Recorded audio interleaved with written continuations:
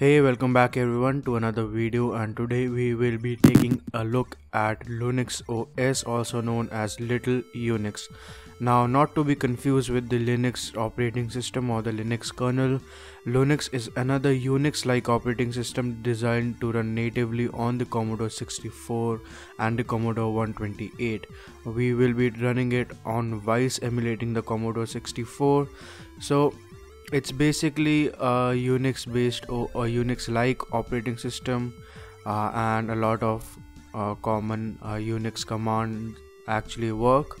So this version of Linux was first released in 1993, and the current version I am using is 0.21, and it was last updated in the year 2004.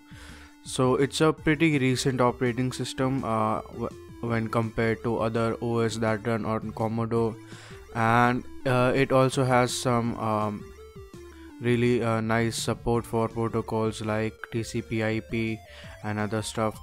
And as you will see in the video, a lot of Linux commands that were originally derived from the Unix OS do work, but only a few of them do and are available. Of course, there were storage constraints and memory constraints at that time, so not a lot of commands do work, but there are a bunch of commands that do. So I will be showing you those and a couple of other things. So I hope you guys enjoy the video, and I will talk to you in the next one.